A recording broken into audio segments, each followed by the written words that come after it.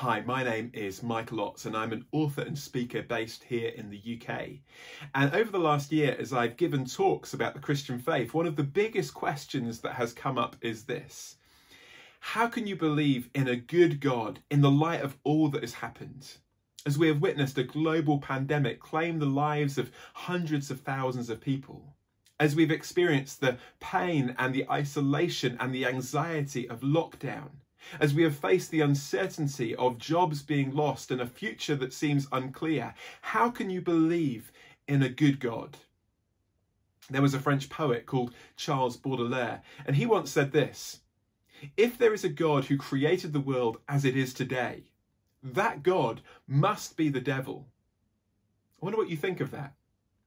I think he was onto something. Because what kind of God would create a world like the world we live in today? A world full of injustice and suffering and pain.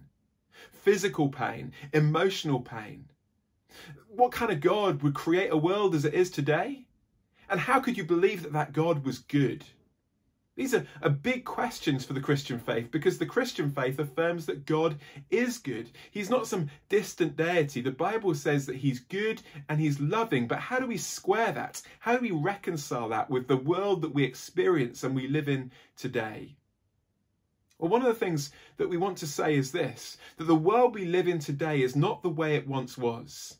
The Bible says that the world that God made was good, a world without suffering and pain, a world without pandemics and lockdowns.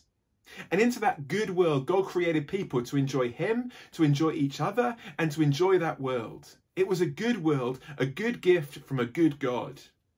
But God gave those human beings a choice. They could live in that world his way as it was intended to be, or they could live in it their own way.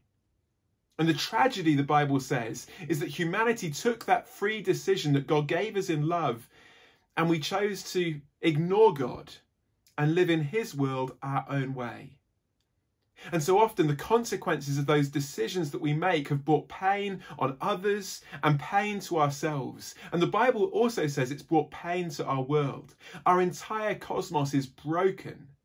The Bible says it is groaning in pain because of what has happened to our world. Because we've disconnected ourselves from the God who created us. Our world is not the way it once was. It's not the way it should be. And I find that quite helpful as a Christian.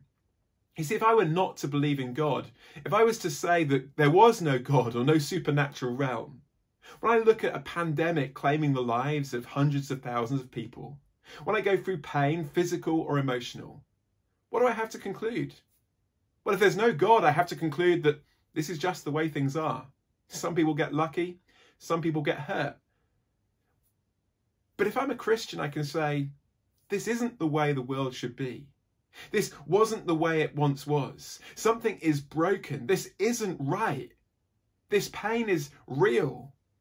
And the Bible says that if we are grieved by the way our world is, the Bible also says that God is grieved. This isn't the way things were. But wonderfully, the Bible also says this: the world we live in is not only not the world it once was, but it's also not the world it one day will be.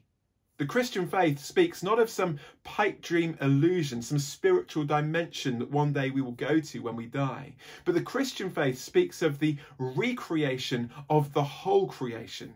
The Christian faith speaks of a day when God will put this broken world right, when there will be no more pandemics, no more lockdowns, no more suffering, no more pain. The Christian faith roots that hope in the future on the resurrection of Jesus Christ from the dead, a historical event that we can investigate and check out for ourselves and look at the evidence for. The Christian faith is no pipe dream.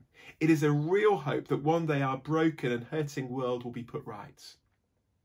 But more than that, the Bible says something even more profound. Not only is the world we live in not the way it once was and not the way it one day will be, but the Bible also tells us that there is a God who came into our broken and suffering world. God isn't a distant deity, but this God that we speak about came into this broken world and experienced pain and suffering and injustice. As you read the story of the life of Jesus, you see how he experienced rejection, how he experienced loneliness, Ultimately, he would experience injustice and torture and death by Roman crucifixion. And the incredible fact of the Christian faith is that we believe that God chose to do that because he is good and because he loves us. Because he was suffering with us, stepping into our shoes, as it were, suffering alongside us. But also the Bible says he was suffering for us. When Jesus died on the cross, he was taking upon himself the root causes and the ultimate consequences of all of our wrong and sin. He was making it possible for you and me, who have been disconnected from the God who made us, to be reconnected, to be reconciled, to be brought back into a relationship with that God who loves us.